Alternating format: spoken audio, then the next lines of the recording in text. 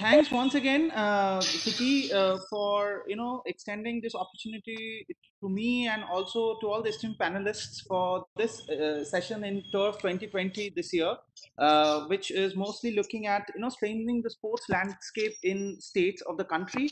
And in this session, we are going to particularly focus on Jharkhand. And as you all are aware, Jharkhand could be called one of the treasure troves in terms of sports persons and overall contribution of sport to the Indian sporting landscape.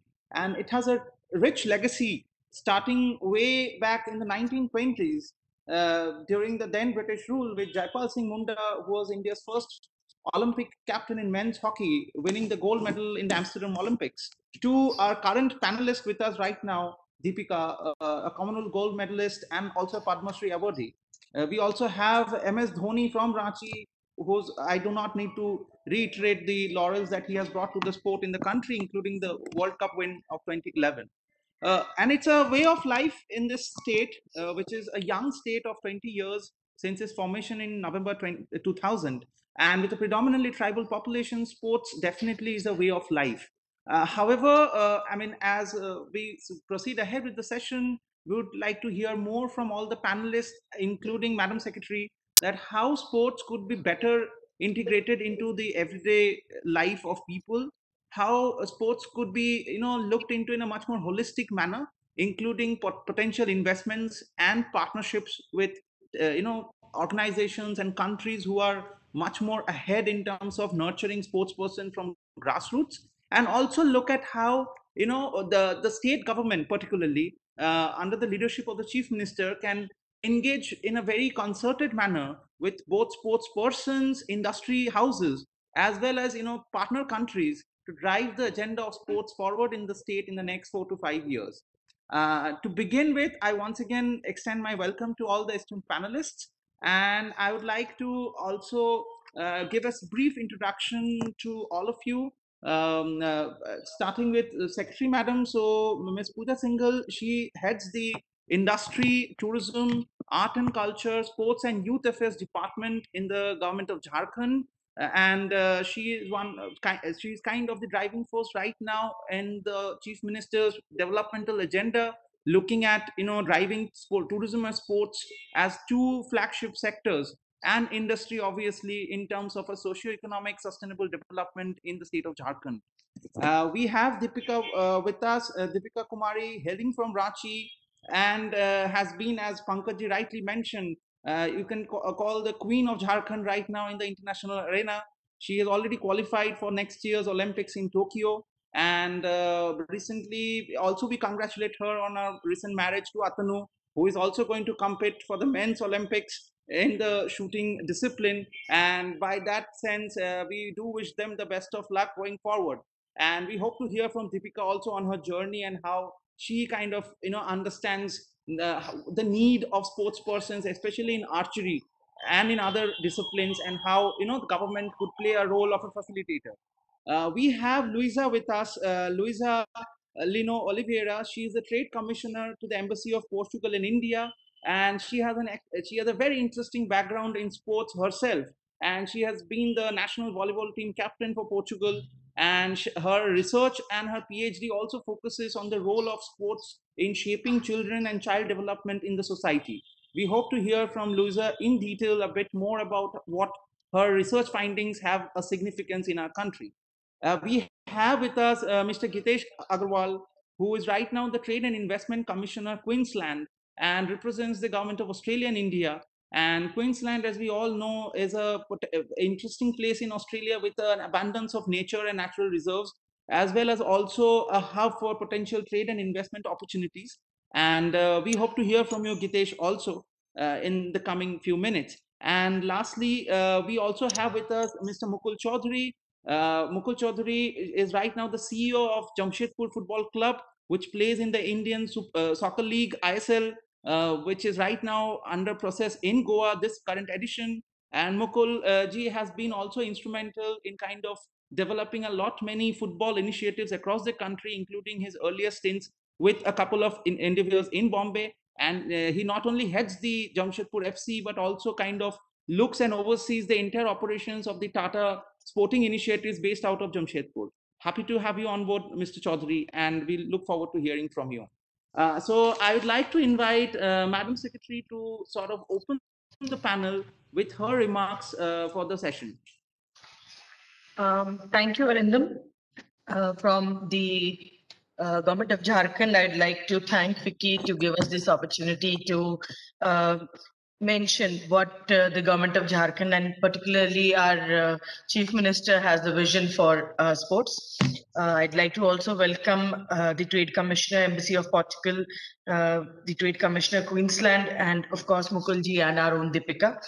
So very quickly, in Jharkhand, just like Arindam has mentioned, sports is a way of life. It's not that since we are the part of the government of Jharkhand, so we would say it like that.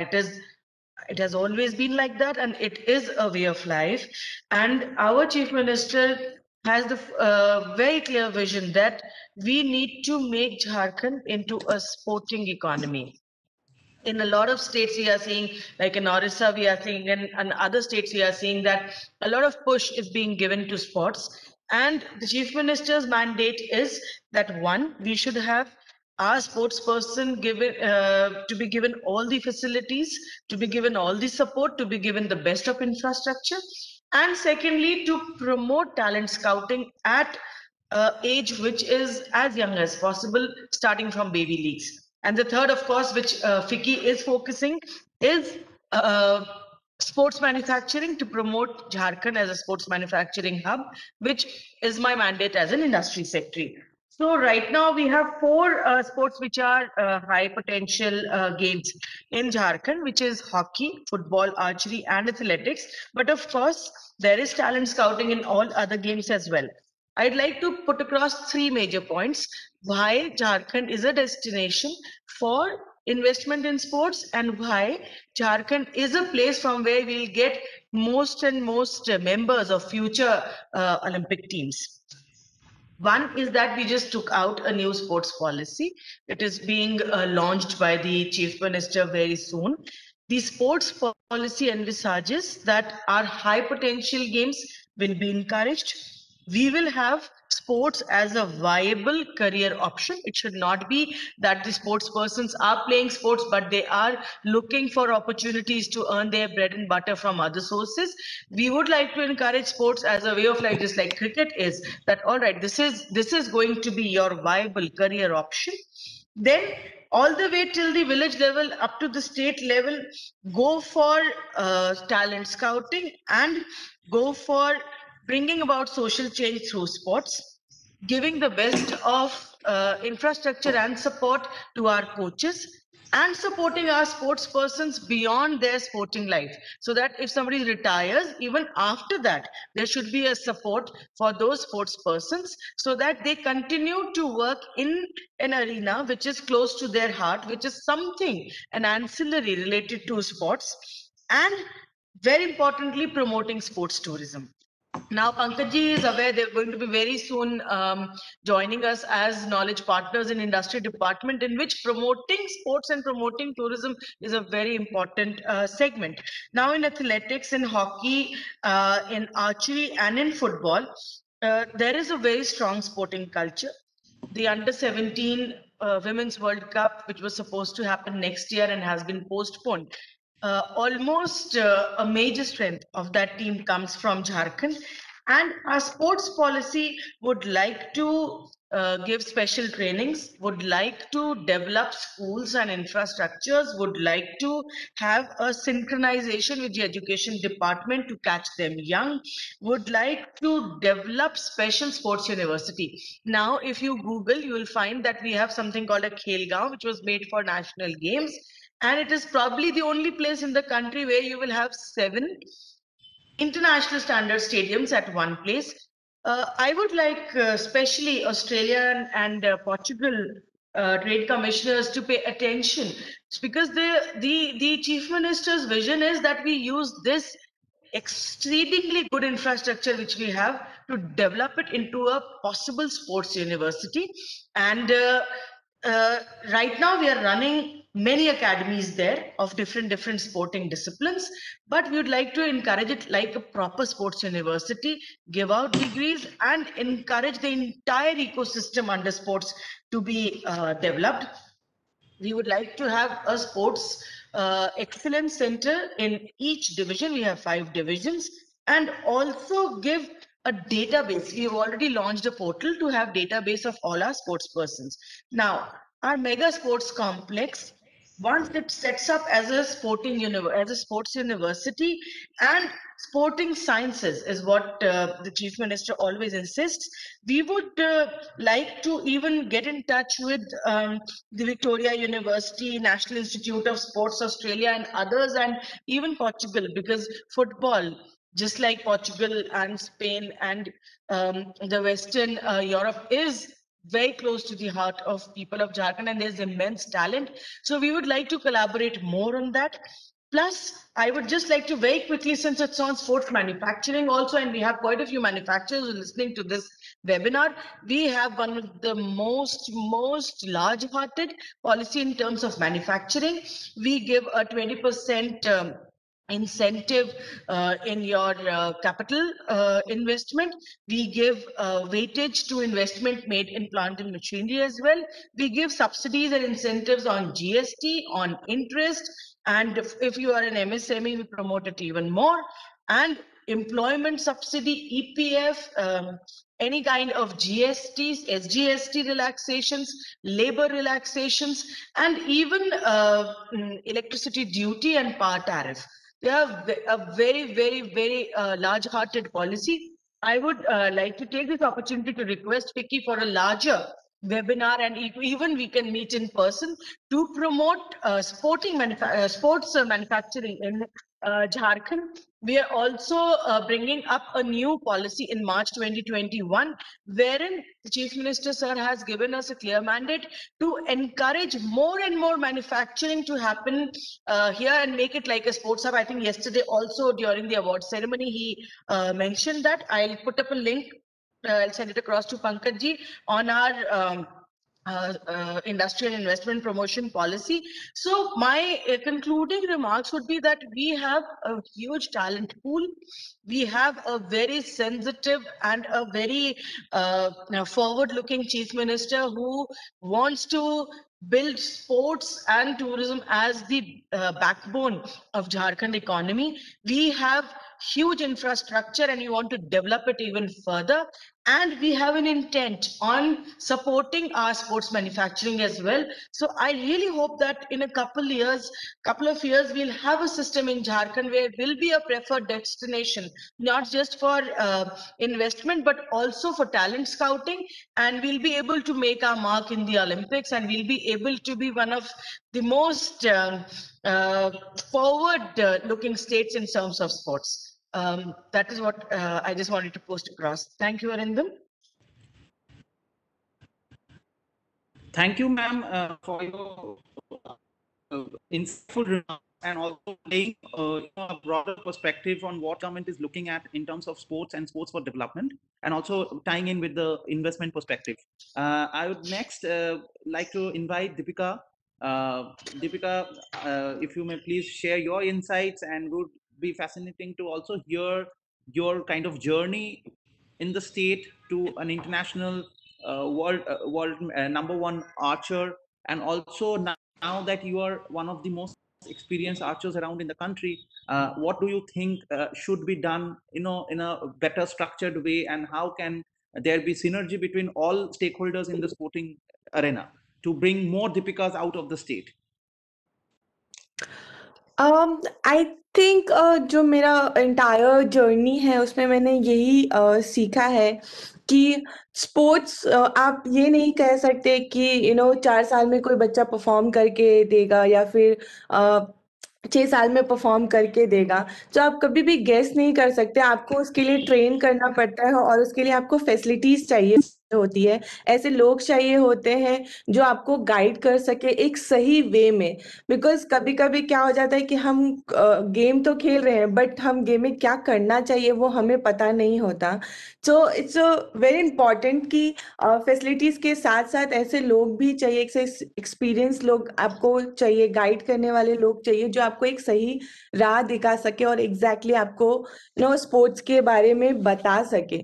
और जहाँ तक कि झारखंड का सवाल है, झारखंड बहुत अच्छा कर रही है स्पोर्ट्स को लेके। अभी जब मैंने स्टार्ट किया था तब से लेके काफ़ी कुछ इम्प्रूव हो गया है। तब सिर्फ टाटा आर्चरी एकेडमी था जो टाटा स्टील के अंडर था। अभी काफ़ी इम्प्रूव हो रहे हैं। झारखंड में भी एकेडमी है जो नया बनी है और नए-नए बच्चों को लेके आ रहे हैं।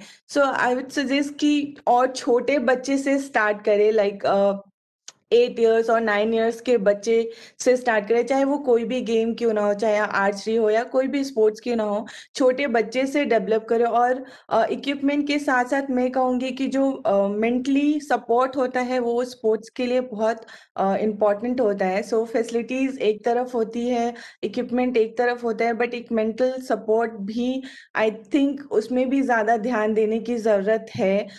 एक एकेडमी हो या फिर कोई भी एक इंफ्रास्ट्रक्चर हो जो स्पोर्ट्स प्लेयर्स को रेडी कर रहे हैं, तो इट्स अ साइकोलॉजी बेस्ड भी बहुत इंपॉर्टेंट है कि बच्चों को दे, ताकि इन फ्यूचर वो स्ट्रगल जो होती है प्लेयर्स को गेम में, कंपटीशन में या फिर पर्सनल लेवल पर, वो चीज़ वो डील कर सके अपनी मेंटली। सो ये सब चीज़ें हैं। एंड झारखंड तो अभी बहुत अच्छा कर रही है एंड आई होप कि आगे और भी ऐसे और अच्छे एकेडमीज बने जहाँ पे बच्चे और भी लेके आए और उनको स्टार्टिंग से ट्रेन करना शुरू करें।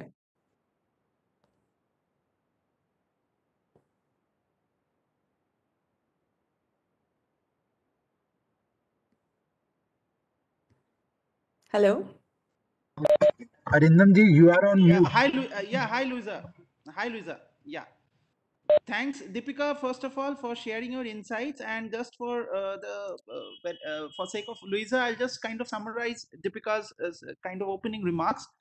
So Deepika rightly, drawing on for her own experiences in Jharkhand, she feels that it is important to catch them young. So it is important to kind of tap into the talent pool at a very early age, especially across schools and academies, and focus more on grassroots to begin with, and then identify the talent who could actually be on the long run, and then be groomed at every stage in a proper manner. And she also feels that it is very important that any form of academy or support should integrate a mental support or a psychology factor, because that's one of the key areas of intervention and support that is required for sports person at a competitive level, especially when you're competing with in international competitions and national competition. And she is kind of confident that the road ahead is going to be far better, because from the time she started off in her archery career, she feels that there has been a lot of progress in the state in terms of infrastructure and opportunities for sports persons.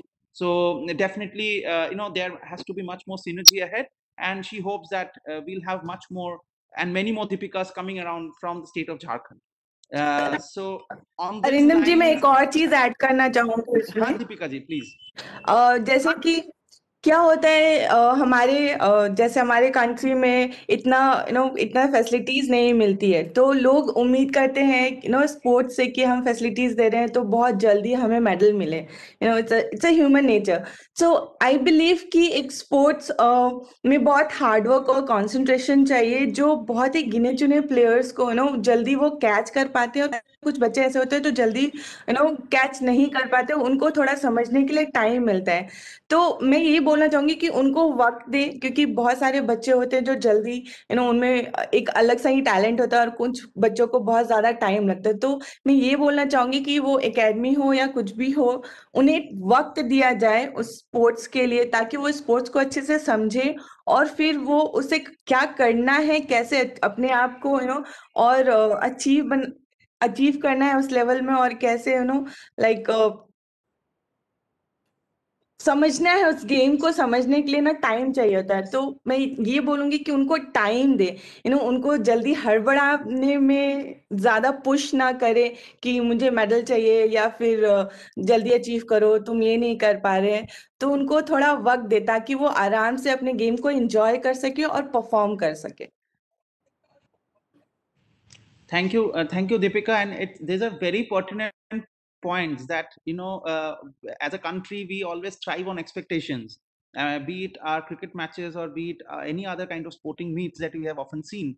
That we often expect a lot from our sports persons, but what Deepika is suggesting, that we need to give them the proper time to kind of deliver, because not every sports person is going to react or kind of perform in a very kind of same kind of performance level every year. So we need to kind of nurture them and be there with them by their side even in the most difficult of circumstances. And just referring to this, I would like to draw all of your attention to the film that is made on Deepika, which is there on Netflix.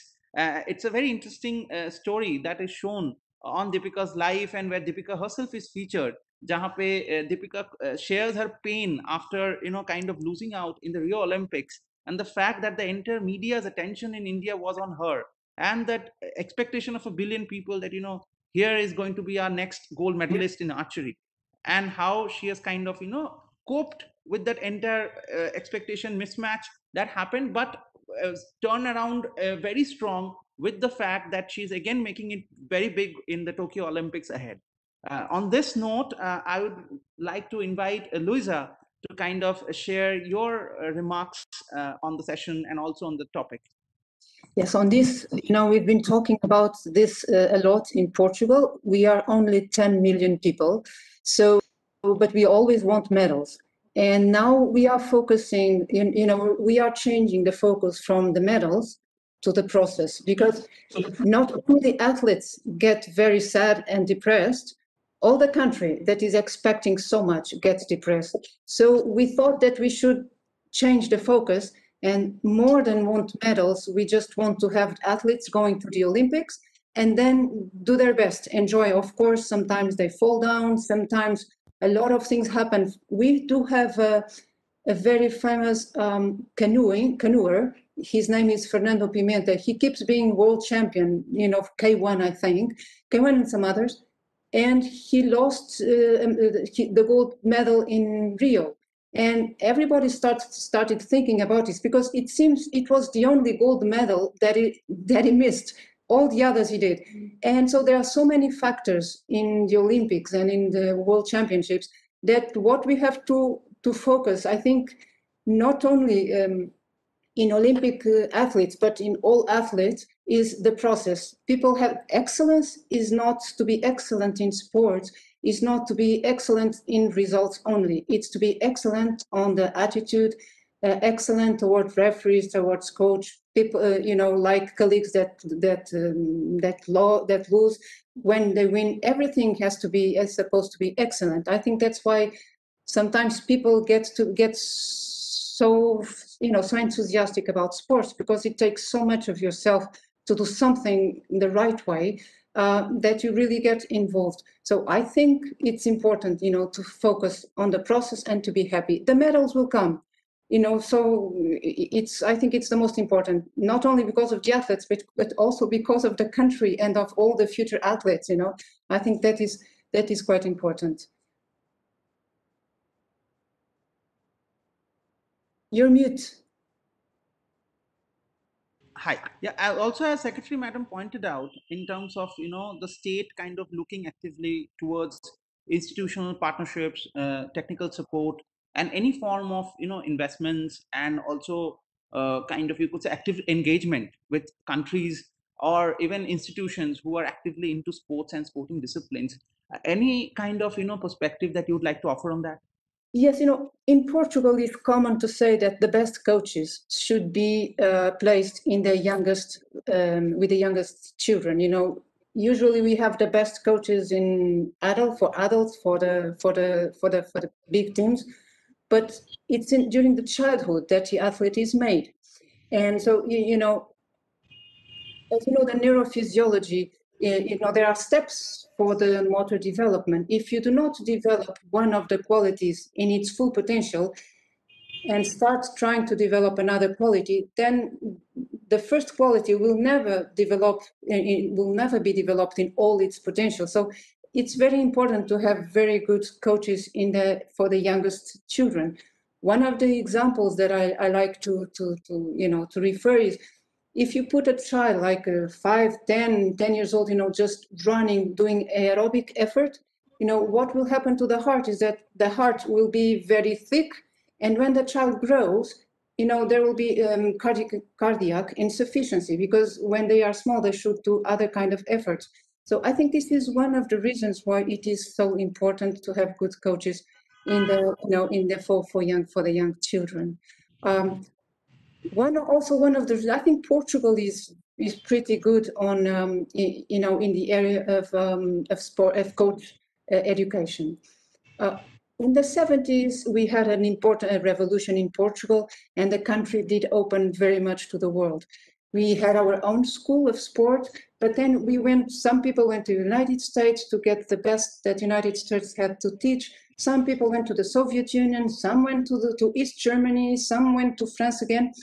And after a few years, they all came back, and we had the formal National Institute of Sports. We got all these people inside, and it was very, very, very interesting it was very interesting to live those times. I went to the university on the 80s, in the middle of the 80s, and you could see all the life that was in the university. So many inputs from so many states, from so many sides. And for example, another interesting thing is, when we talk about equestrian sports in Europe, some European countries forgot all the traditional knowledge that was coming from behind of us, and they were only scientific. Just science was the only thing that they were using for athletes, for horses, and for everything. And they lost what we have learned for thousands of years. So now what is happening, because Portugal is a little bit different, I think Portugal and India have a lot of things in common, especially on attitude. People are very creative. People solve problems every single day. Sometimes they do not follow always the expected rules, but they always try to solve a problem. And I think we have some things in common. So what is happening now in the equestrian sports is that we have people coming from other countries of Europe trying to learn what they forgot before because of science. So, because we were, careful enough to keep both knowledges. So I think this is one of the reasons why Portugal is doing so well in sports, is because of the education of the professionals in sports. I like to think about Cristiano Ronaldo. He's 35 and he has, almost no injuries. And myself, of course, I'm not Cristiano, but, I was a volleyball player, practiced every day, playing games every weekend, Saturday and Sunday. I have no problems with my knees, and I was in the middle, the one that jumps all the time. So, and I still have no problems, so I think it's one of the reasons is because we did have good coaches. Okay. Thanks, Lisa, for the perspective that you brought from Portugal, and how probably some of those can be adapted at the local level. Starting very young, early across the schools. As we kind of have a brief time left, so I quickly move to Jitesh and then to Mukulji. Yeah, Jitesh, please. Thank you, Arindam. Good afternoon, everyone. Good afternoon, Ms. Pooja. Good afternoon, Deepika, my compatriot Louisa, Mukul, and of course, Pankaj. Thank you for inviting us over. Just to get the context, so we are Queensland, the northeastern part of Australia, but almost a quarter of the country. And with India, we have a $10.2 billion relationship. And Mukul, you look after Tata Steel, and quite a bit of Tata Steel is connected to Queensland in multiple ways. It's a wonderful topic and very close to my heart as a father of young children. Just to give another connect to Queensland, some of the legends of sports that come from our side are Alan Border in cricket, Matthew Hayden, Ian Haley, Shane Watson, Michelle Johnson, to Michael Castro. Of course, in golf, we have Greg Norman, Kathy Freeman in athletics, and Stephanie Rice in swimming, as well as Pat Rafter. We're also home to Gabba, And coincidentally, Queensland's company Populous designed the world's largest stadium of Mathura in Ahmedabad. I've had the pleasure of visiting Jharkhand about 2 years ago when Mr. Raghubar Das was the chief minister. We had an engagement with Jharkhand at that time for both mining and a potential sports engagement at the university level. A sport is both universal and variously defined. It's traditionally seen as focused on competitive and rule-based physical competition that require exercise and skill, and includes any form of physical activity, but it's also a function. It's a lever and a partner in delivering social, economic, and health, as well as community benefits. It promotes social inclusion. It enhances our sense of connection, and it builds healthy and active communities. I just want to say what government does, what universities can do, and what corporates can do. Of course, all this has to be underpinned by mental resilience and natural talent and fine tuning of that talent, which will lead to wins and celebration of human spirit in the country. For Queenslanders, sport is social, it's recreational, it's competitive, it's elite. It can be many things, but it's part of the fabric of the identity. Queensland government sport and recreation strategy looks at sports for creating jobs, strong economy. It looks at sport for keeping communities safe. Queensland is healthy. And as Louisa was also saying, and so was Deepika, giving all children a great start. And at the end of the day, being a responsive government. I must mention a specific initiative of the government at Queensland, which is the Queensland Academy of Sport, which is the state's leading high-performance sports environment. And what it does is it supports Queensland elite athletes through access to expert knowledge, high-performance coaching, and specialist support services. Of course, as Deepika kept alluding to, world-class facilities. The QAS has grown significantly since its initial beginnings. It supports more than 600 athletes across 24 different sports at individual scholarship places. It has leaders in areas of physical performance, performance science, performance health, personal development, research, and the result is fantastic. It's brought 233 medals from each of the Olympic campaigns. It's brought 132 medals from Paralympic campaigns, and of course, it's brought in 454 medals from Commonwealth campaigns. As you may remember, Gold Coast in Queensland hosted the 2018 Commonwealth Games, and Vicky did accompany me with the delegation to the same. A number of Australia's famous sports icons have gone through QS, such as Susie Neal, Kieran Perkins, and Jamil Dwyer. 2019 saw almost crowning of 26 world championships and appointing the world champion swimmer Arian Titmus as the face of the academy.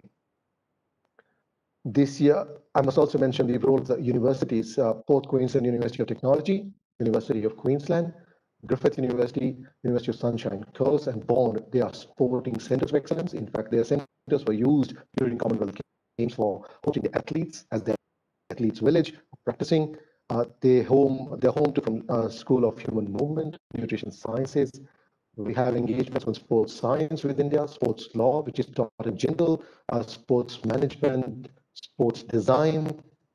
In fact, this University of Elite Sports People at Queensland University of Technology, the School of Elite Sports, it boasts quite a large plethora of interventions for the combination of sports, athlete training, and Alzheimer's.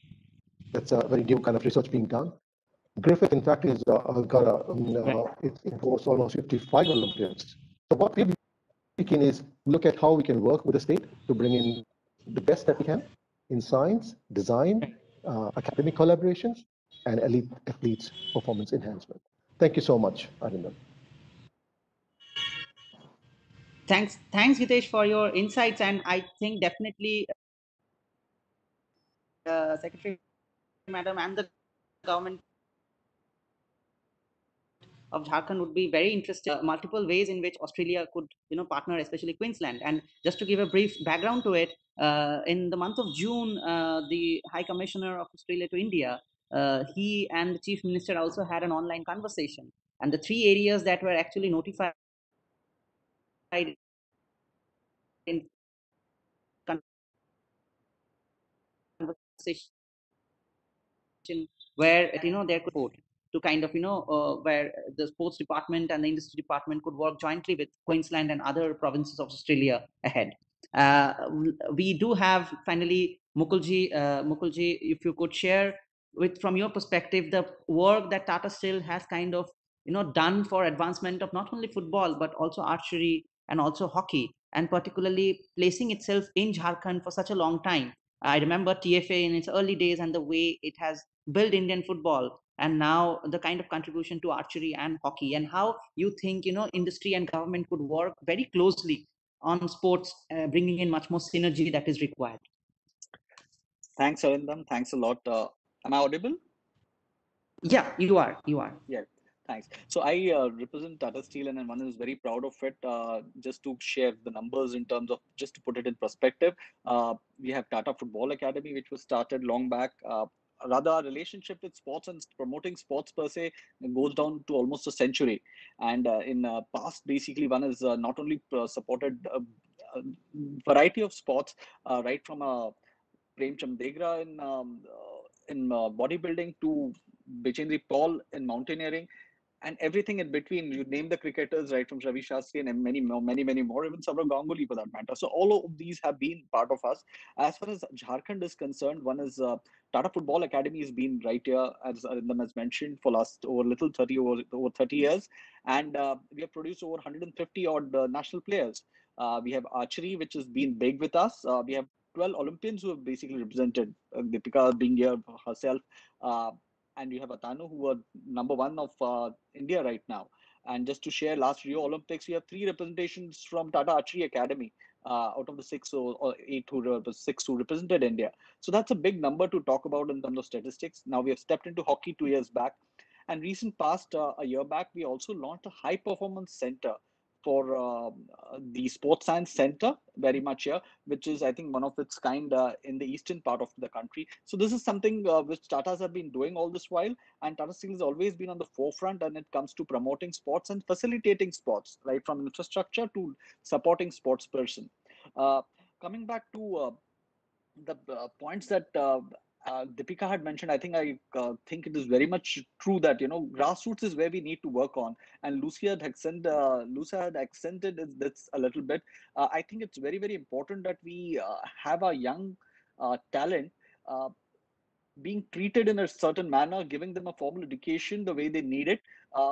But as Deepika had put it in a slightly more easier manner, I would just say that typically you have to see to it that your young talent has fun and they engage with the sport more, enjoying it.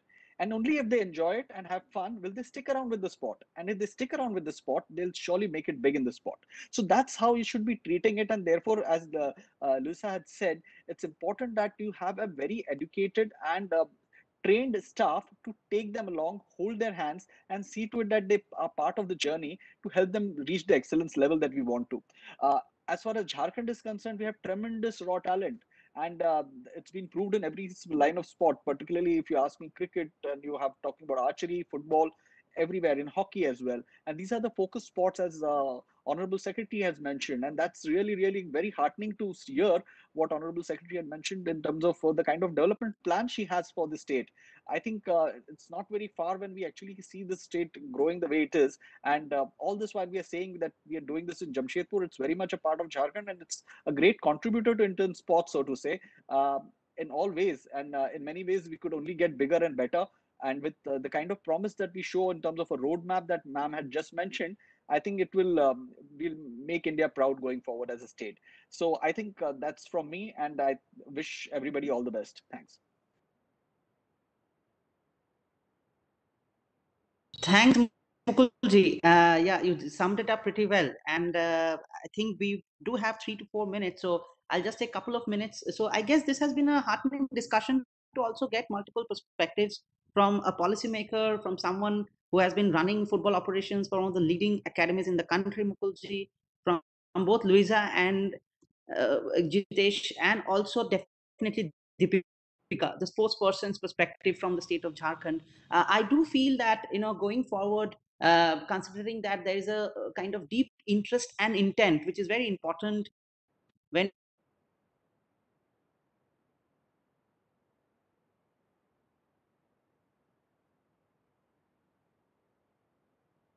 we talk about, integrating any kind of policy making into practice, and that's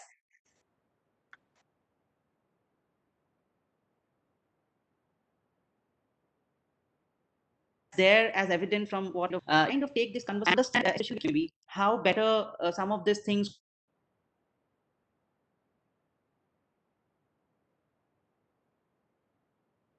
could be taken forward in a concerted manner.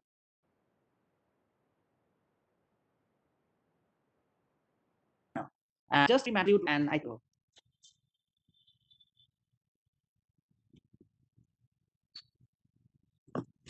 Yeah, Secretary Ma'am, if you could conclude with a couple of lines at your end.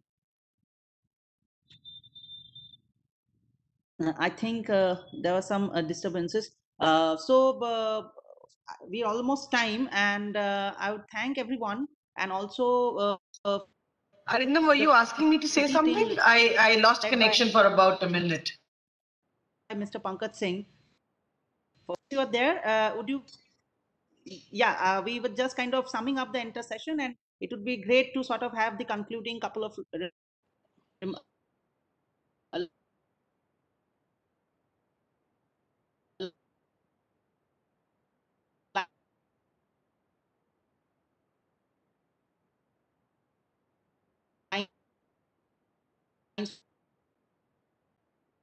from